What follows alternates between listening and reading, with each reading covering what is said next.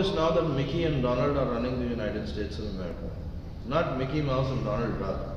This is Mickey Pence and Donald Trump. Trump's latest order banning the entry of Muslim immigrants has created a furor amongst Muslim nations, almost as though Muslims were one race and not coming from different countries. The Muslim community all over the world has reacted very sharply to this. Apart from that, Trump has got into trouble with his own court, because the court has passed an order staying the operations of Trump's orders.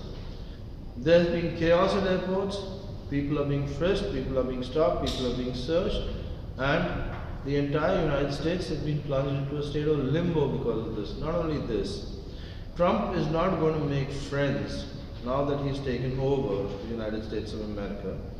He's going to make more and more enemies, and the basic moral of the story is, the more enemies you make amongst Muslim countries, make sure that you're going to make more enemies against terrorists who also come from Muslim countries and make them even more determined to strike at the very heart of the USA.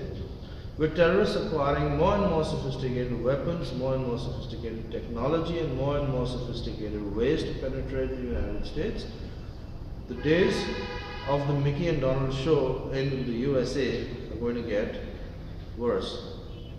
Donald Trump has become less hostile towards Muslims merely because they are Muslims. He has to look at these things rationally, and he has to get Mickey Pence to also do so. His head of the CIA is also in a controversy right now because he has been known to actually propose the use of torture as a tool to deal with terrorism.